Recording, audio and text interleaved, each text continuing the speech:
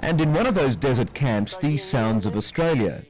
Waltzing Matilda, Waltzing Matilda. Not Aussies, but Americans, a few soldiers from the 1st Marines Division.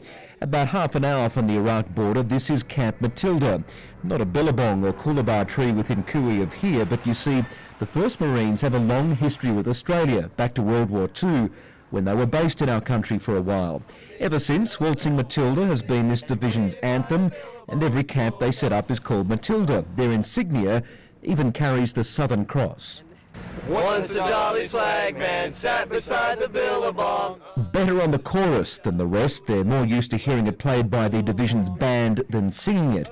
And these modern soldiers aren't entirely sure what Banjo Patterson was on about. Do you know what a swagman is? Swagman is probably a sheep herder. Okay. And a jumbuck? A jumbuck is a sheep. Coolabah tree?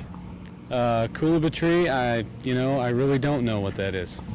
It's very likely this division will be right up there on the front line, so it's a safe bet to say that as they move forward, you may just find one or two of these soldiers humming Waltzing Matilda. You'll come a waltzing Matilda with me. In Kuwait, Michael Usher, National 9 News. In Kuwait, Michael Usher for Nightline.